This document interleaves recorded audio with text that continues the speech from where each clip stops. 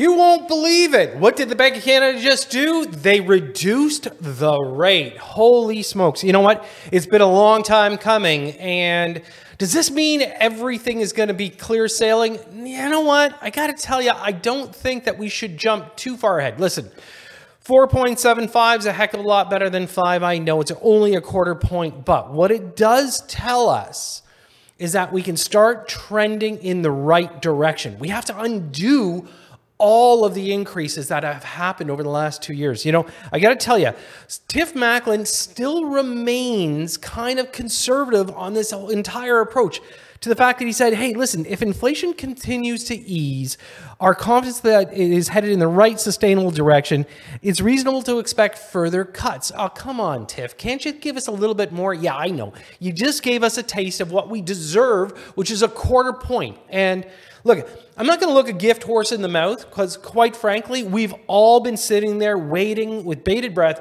hoping every single monetary meeting was going to give us that quarter point. Finally, it happened.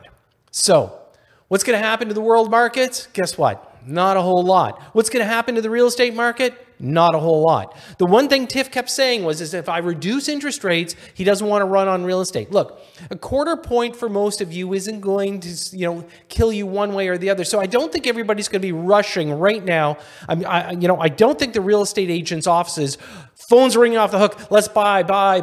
It's not one of those, okay? The truth is that I think what it's going to do is let everybody take a big breath in, exhale, and say, look, they're not going to continue to screw us. They're going in the right direction. And so for now, a quarter point reduction means a lot to you and I, more from the mindset of what the Bank of Canada is thinking. Now, of course, the US Fed, they've got a situation on their hands where they're not willing to move their rates, but there's over 63 banks right now teetering on going under in the US.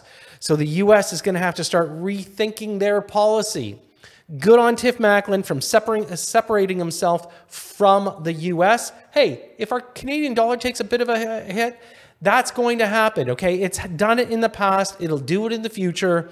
But here's good news. The Bank of Canada, finally, something we weren't going to predict happening today, has finally done it. They moved down by a quarter a point. Hey, listen, love to hear your comments.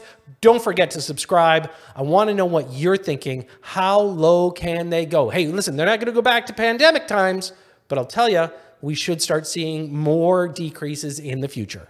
Thanks for tuning in.